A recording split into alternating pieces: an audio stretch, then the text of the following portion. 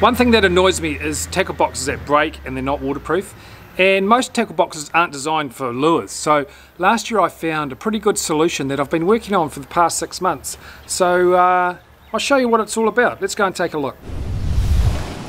Here's our latest product, Ocean Angler tackle boxes. Took me a while to find this one and a bit of mucking around, getting it right.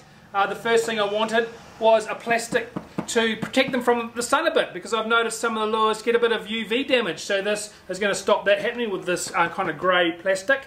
The other thing I wanted was it to be waterproof, so it's got a waterproof seal around here with, you know, really good decent clips to keep it waterproof.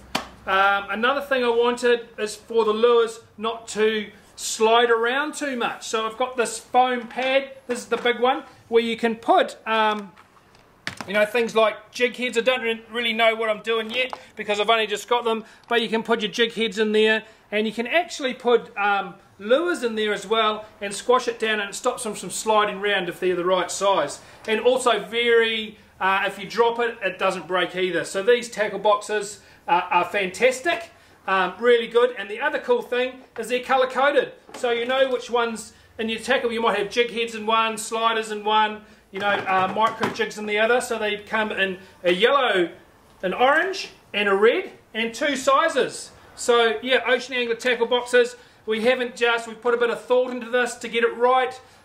So that's what we've done: colour coding, foam to stop your lures sliding around, waterproof, and a bit of UV resistant from the sun to keep your lures in really top shape. So there you have it, latest product from Ocean Angler.